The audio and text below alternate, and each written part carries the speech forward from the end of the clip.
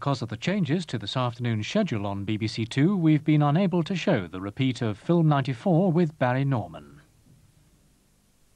Dear Madam, we regret that we cannot possibly see our way to offering a position as sub-editor to a lady.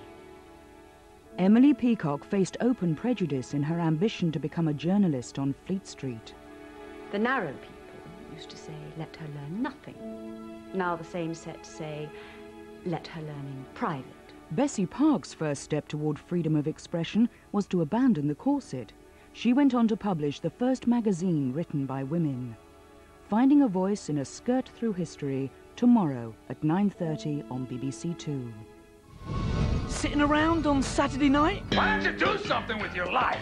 Yeah, vote comedy with Hislop, Deaton and Merton for a recount of Have I Got News for You. You contribute nothing to society. Well, for some it's a case of a little give, a little take. Welcome. Do I what? Do you pick it up? Yes, I pick it up. Oh, boy, would I love to see that. How could I be with someone like you?